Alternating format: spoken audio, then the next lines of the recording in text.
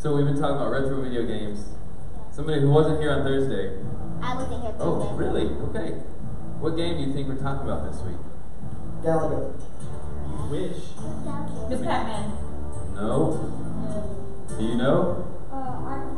Astro. You know. Jalissa knows. Hey, Marley. Sleep. Sleep? I can sleep. I see a Mario Kart. Oh. Mario Kart would be fun. All right. Who's ever played Crossy Road? Alright, so hold on a second, Tip. Give me 2 seconds.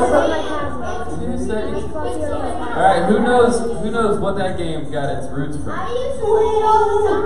Jeremy knows. Go ahead, Hunter knows. Yeah! Yeah, good job. Good job, Carson. Sorry I called you Hunter, my bad. Alright, Frogger. Who's ever played this version of Frogger? All the adults in here have. Tucker's like, what's that?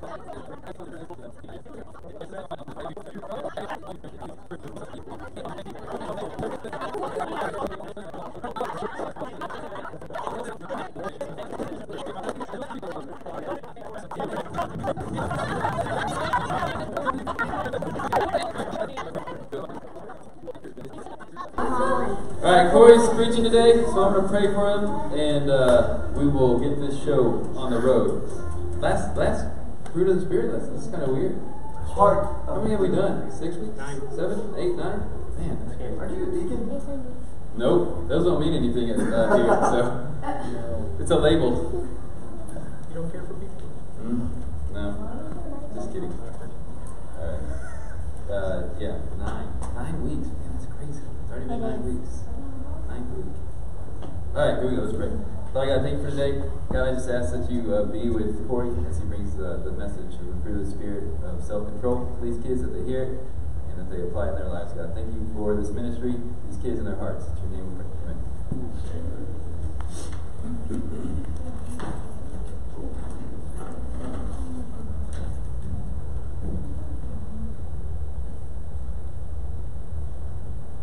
Bird. Butterfly. Beer. Pointing man. You're right. It's charades. Tiny. Self-control. Fruit of the Spirit. Corey, what are you doing? Cherry. What are you doing, Corey? Broccoli, 4th of July, Tuesday. What? Brock? No. What? Aren't you supposed to be talking about? Saskatchewan, if you want to. Aren't you supposed to be doing fruit of the Spirit? Felice. Biblioteca. Estudia? Canadian bacon. That's good, but that has nothing to do with self-control. Broccoli Broccoli? Yeah. and Canadian bacon. Yeah. What you? Oh boy. I was not prepared for this. So we've been talking about the fruits of the Spirit, which is friendship. Banana. Bananas. Yes, bananas, and Not a coconut. it's not a coconut. Oh gosh, I'm so Apple. nervous right now. Chicken wings. Apple? Apples. Somebody have the cheat sheet. Where's the cheat sheet? Brian, you got that cheat sheet? I'll take it. Use that cheat sheet. I'll take it to my printer and I'll print out tons. Corey! Hey, I'm glad you're back. What? Man, I was almost have to teach this lesson, and Yeah, I was trying to figure out how long to stall. What? You were wrecking it. you were. Thank you. Some like crazy body doubles out here just a minute ago, doing weird stuff, like talking about broccoli and bibliotecas. Libraries. Yeah. Oh, that's what that means. Oh, that's cool. Did you guys know that? Yeah. Anyways, it was really weird, and he was doing like this charades stuff. He was, I don't know, it was strange, man. That is weird. It was weird. So I'm glad you're here. Good luck with the lesson. Yeah. Your shirt says everything. Your shirt? Sharks. No, your Nice shirt. shirt, Tucker. Hey, you got a word on your shirt. What's it say? Sarksy. Sharksy. Tucker, I got a question for you. Yes. So, why does that word matter? Do you need to cheat off of mine? No. So sarx is what Paul uses in talking about the fruit of the Spirit, talking about the flesh, sinful nature of ourselves. So at Southern Hills, we came up with this word sarxy, talking about, hey, you're living in sin, you're living in flesh. It's a SoHills slang term derived from the Greek word sarx, meaning flesh or sinful nature. Gotcha. So our words matter? Yes. So like if I was going to teach, I would actually have to use words. I couldn't pantomime pizza, which nobody got. I did the sign for pizza and then I ate it. And someone said sandwich. And then our words matter, because if I just said things like Saskatchewan broccoli, that wouldn't make any sense to the lesson, right? You would think that Corey absolutely lost his mind and that was game over. But I was doing it to point a proof. What was that, Tyler? To prove a point? Yes. Our words matter. What you say absolutely matters.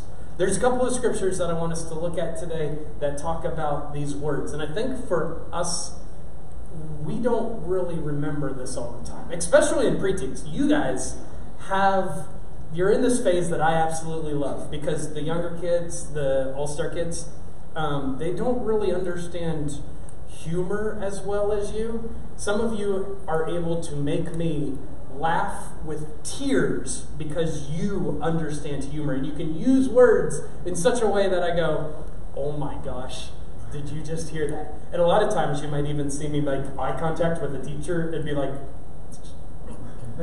hold it together, Corey, hold it together. That just happened. Because you have this ability. You can use your words to be hilarious.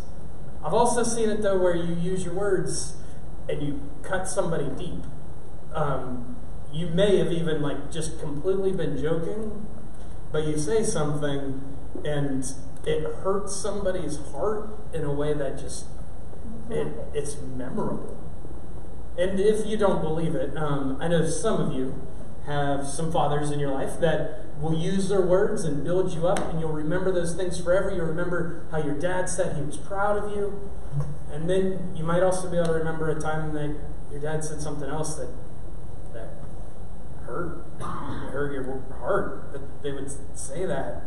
And our words, they have this power to give life or to cause a lot of pain. And I think part of self-control is remembering these words that we're saying. And remembering when we're talking to somebody, what it is that we're saying, what is our heart behind it. Sometimes even with our humor.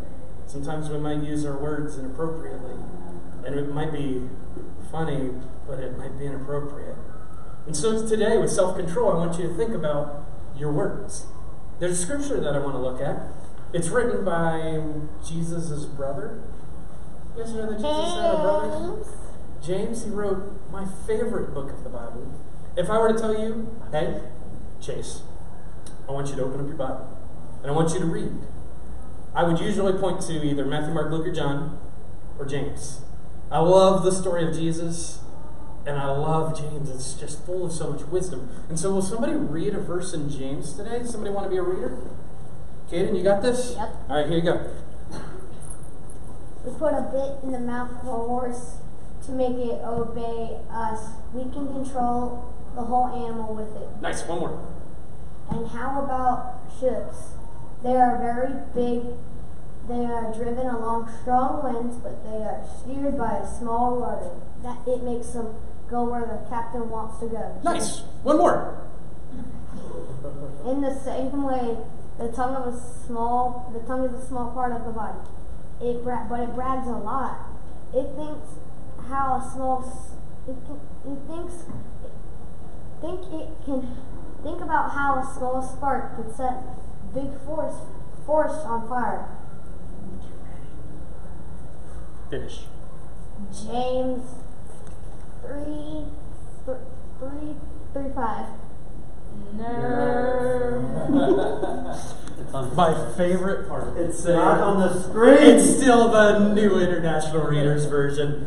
Thank you, Kaden, for reading that. There's a lot to in this scripture right here. It's talking about our words. And it talks about a horse. Does anybody in here like horses? I love horses. Is anyone in here terrified of horses? I am terrified of horses. I think that they're like big, scary dogs that don't understand instructions that can just squish you. I don't care. I think they're terrifying. Some of you love them, though. I'm scared of And horses. you guys know how to make a horse go, right? Yes, you got it. You sit on the back of the horse, you hold on to the steering wheel, and you turn to the left if you want it to go left. You turn to the right if you want it to go right, and that is how you drive a horse. Am I correct on that? Whoa! I've driven a couple of horses before. I've been to Colorado and drove horses up the mountain. I drove the horses down. We went through a creek. It was terrifying. The entire experience. Actually, a fun story. I went to the guy when we were getting our horses. Nicole said, "Do you have any of them that are like named Lightning or Thunder or Death?" And I went, "Do you have any that are like 50 years old?" Because I want the horses that are just going to slowly walk and follow the horse in front of it. Nicole wants the one that might buck. Horses are scary. This isn't actually how you drive a horse.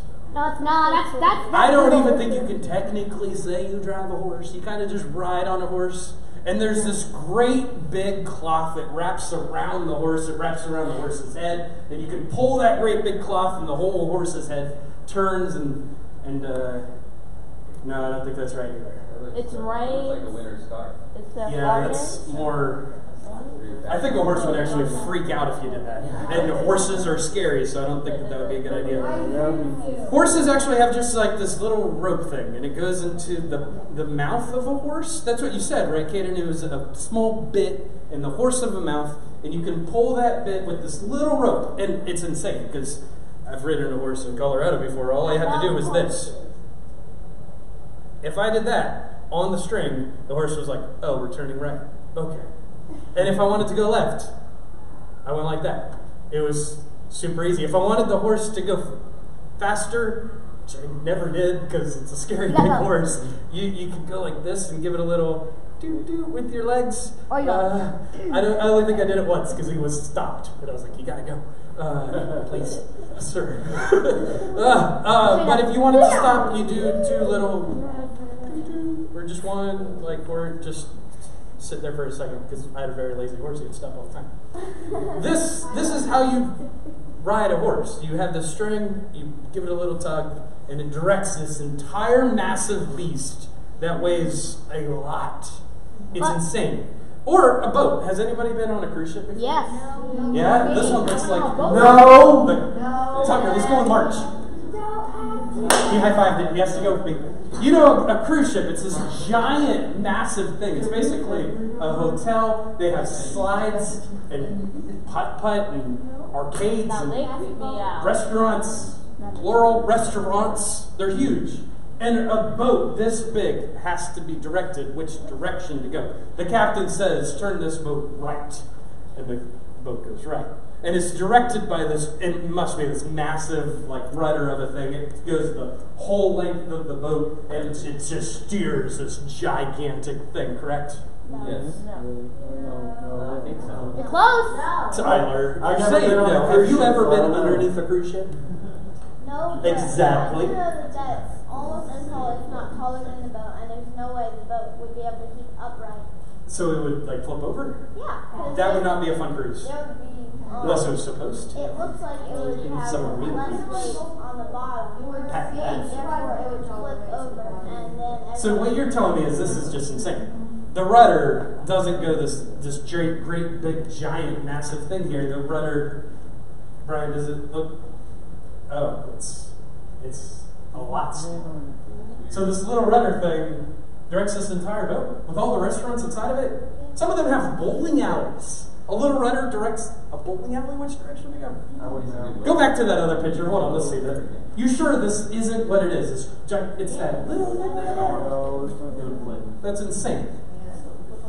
So that scripture, it talked about a horse being directed by the bit in a mouth and a real small thing making this great big thing go. And then it talked about this boat and this small rudder directing it. And then it talked about a spark. Just a little spark can create a fire, and that fire can grow and create a massive fire that can really destroy like everything in its path. There's places in the United States, even in Colorado and in California, where there might be this person that goes camping and they don't clean it all out, and like when they are finished, they leave a little bit of like just like it was burned yesterday, but not today, so it's okay. And they'll leave it, and then maybe a leaf comes and touches it, and that spark catches that leaf on fire, and then that leaf catches the other leaf on fire, and then the other leaf, and then the other leaf, and then the tree, and then the tree catches the other trees, and then the whole forest is on fire, and it burns down houses and towns because of a spark. These little things can do this great big thing. And what it was talking about was our words. Our words can do this great big massive thing, and it's controlled by this little tongue in your mouth. Did everybody brush their teeth today? Yes. Okay. I hope so. Yeah. Making sure. Do you have a tongue? Yes. I chewed on a bar of soap. Can anybody do the tongue spin thing? What about the twisty thing? What about the clover? Can anyone clover? Jeremy touched his nose. Ew, can you clover for real? You do a wave. Addison, come here and show them. That's amazing. Yeah. I want to see. It's bizarro. Ew. That's crazy. That's crazy. Can you do a clover? Jeremy, can you pick it? Like, actually get one? Oh, you can. That's your man! I know why you married him. I know why you married him. That's amazing. So this tongue has this power, and not this wave power, not this booger picking power, but this insane power. Now there's a couple more verses here, and man, they're huge. I don't want us to miss this, because the self-control thing, we really have to get our words under control. And James has some good wisdom here. So let's read a couple more. Another reader? Gracie? You faked me out. You were just going, hey, I wanted to say hey. Tyler, take it away. People have controlled all kinds of animals, birds, reptiles, and creatures of the sea. They still control them, but no one can control the tongue. One more. It's a big one now. With our tongues we praise our Lord and Father. With our tongues we call down curses on people. We do it even though they have been created to be like God. Praise and cursing can come out of the same mouth. My brothers and sisters, it shouldn't be that way. James 3:9 and 10. No. I don't think anyone heard that. It was James 3:9 through 10. No. Tucker, thank you for being here. So let's go back to that other verse, the one about the animals. It said that you can control all kinds of animals, and I've seen this before. I have seen some of you go like this, and your dog sits. I've seen some of you do this, and your dog sits, because other people teach different I can things. just do this. You could snap and do this. You could probably teach your dog that if you do this, then he will sit. Or lay down, or I don't really know. Dogs are crazy. I've seen even like in a zoo, there's lions, fierce, ferocious animals that I would not want to get anywhere near, that someone can convince them to jump through a ring with fire. I don't know if I can convince the guys. I don't know if I can convince the girls to do that. The guys would just go like, it's a fire ring. And you go, okay, let's do it. Crazy. Yeah. I've even seen these giant elephants, massive, huge beasts, where they will synchronized lift up their legs like this. And I'm like, how in the world do you teach this giant animal to do this? And the scripture says, people have controlled all kinds of animals, birds, reptiles, and creatures of the sea. They still control them, but no one can control the tongue. This tongue needs self-control and on our own. I don't think we can do it. But with God's Spirit, I know absolutely it is possible. God's Spirit changes things. This fruit of God's Spirit is self-control. Now, this other scripture that Tyler just read, the second one, it says that we praise the Lord with our tongue. And I've seen it in 4, 5, 6. We sing some songs. We're going to sing one of my favorites today. Looking forward to it. But with our tongue, we praise God, we sing to Him, and we curse. And it shouldn't be that way. And I love the illustration in our lesson. It talked about, we'll just picture it. Let's say right now you're sitting there and you're going, all right, it's 35 minutes into the service and I'm getting a little bit antsy. I'm going to go get a drink from the drinking fountain. And you get up and you leave 4, 5, 6 missing the lesson. And I go, oh my gosh, shame on you. You're missing the point of being here. But you walk down the hall, you go past the double doors, you take a right, you turn, you go towards City Station Fitness, and there's the drinking fountains on the right, and you push the bottom of the drinking fountain. You get a nice, cool, refreshing drink of water. And then the next week you go, man, I was sitting there and remember I got up at this point in the lesson and I went and got a drink. And, man, that was refreshing. We're going to go do that again. And so you get up, you walk down, you missed the lesson. Shame on you. You should stay in here. Go to the bathroom before you get here. Get a drink before you get here. Anyway, you walk down the hall and then you go down to the double doors, you take a right. You go towards City Station Fitness, you find the drink fountains on your right, you push the button. Nice, cool, refreshing drink. Again. And then the following week, You do the same thing. you know, you're sitting here and you go, I need some water. And remember that nice, cool, refreshing drink down the hall. All I have to do is get up, walk down, miss the lesson, shame on me. Go through the double doors, take a right, go down towards the City Station Fitness, grab a drink, you push the button, and instead of ice cool, refreshing water, you get this sludge toilet water come out. Ooh. That you don't drink, right? No. Just making sure you guys would go, ew, no, don't drink that, correct? You wouldn't drink, if it smells like the toilet, you wouldn't drink the water, right? And you would go, no, no, thank you. I am not thirsty ever again in my life, ever. Now, I don't know about you. If that happened to me, I would avoid that drinking fountain forever. Like, I don't think there's any second chances on that. I'd be like, nope, that's gross. Toilet water is nasty. No, thank you. And it shouldn't be that way, right? It shouldn't be toilet water. Or should it? No. Should it? No. It should not be toilet water. Yes, toilet water is in the toilet. Nice, cold, refreshing drink is from the drinking fountain. But this is what the Scripture is saying, that we shouldn't have both of these, praise and cursing, coming out of the same mouth. My brothers and sisters, it shouldn't be that way. We should not have praise to God and filth coming out of the same thing. That just doesn't make sense. And likewise, drinking fountain, there should be no filthy water. It should always be clean, refreshing water that gives life. And it should be the same with our words. Our words should always be building each other up, lifting each other up. It shouldn't be cutting. It shouldn't be hurting. It shouldn't be bad jokes. And not bad jokes like dad jokes. Sorry, Brian. I mean bad jokes like dirty jokes. That shouldn't be coming from our mouth. We should have self-control. And so today, I want you to think about this. Our words, your words, my words, just the last day, have these words been in control? Have I built other people up? Have I torn them down? Or maybe even this. I know sometimes, not always, God might give you something in your brain.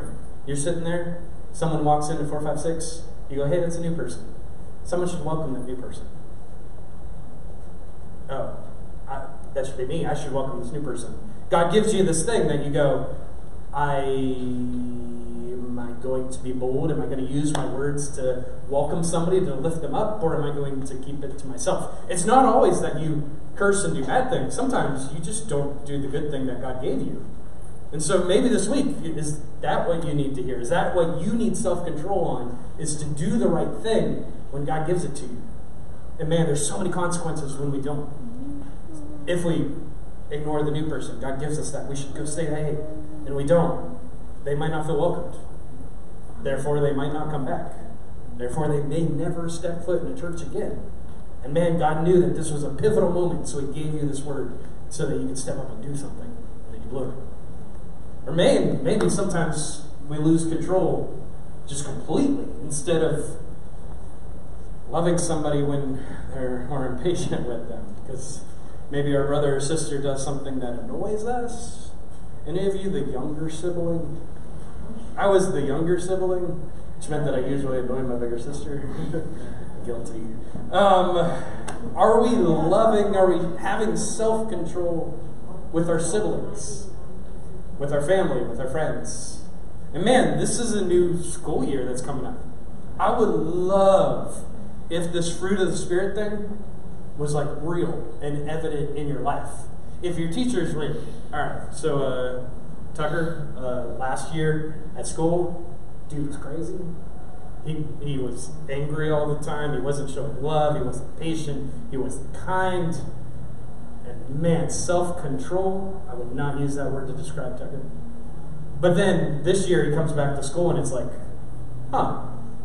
there's something different here. Tucker is controlling himself. He's showing love. He's patient, kind. He's faithful and gentle. I would love if these fruits were growing in our lives so much that as you went back to school this year, your teachers would recognize that and go, wow. It's not just that that person grew up, but God's Spirit, I see it. I see the patience. So let's do that. Let's put God on display with our actions. And today, let's think about our self-control. Let's think about our words that we're saying. And man, we're about to step into a time of worship. And it's such a great opportunity for us to use our words to express to God our love. We're going to sing a song. It's one that I've been looking forward to all week. I won't ruin the surprise. But for now, I want us to pray. And then we're going to have an opportunity to use our words to love God. So do that. Remember Him in this time. Let's pray. Father, you are so loving to us. You give us so many chances. You care for each and every one of us in our story. And God, I thank you so much that you give us a way to do the right thing, that you give us your Spirit. And God, your Spirit, I ask that you make this self-control thing real in our lives, that we see the words that we're saying, that we feel what that means, and that we use them to build people up, that we use them to point them to you. God, you are so good. You're worthy of our praise. You're worthy of our attention. Help us to have this self-control. Help us to use it for you. We love you, Father. I thank you for your love. I thank you for Jesus. It's in His name that we pray. Amen.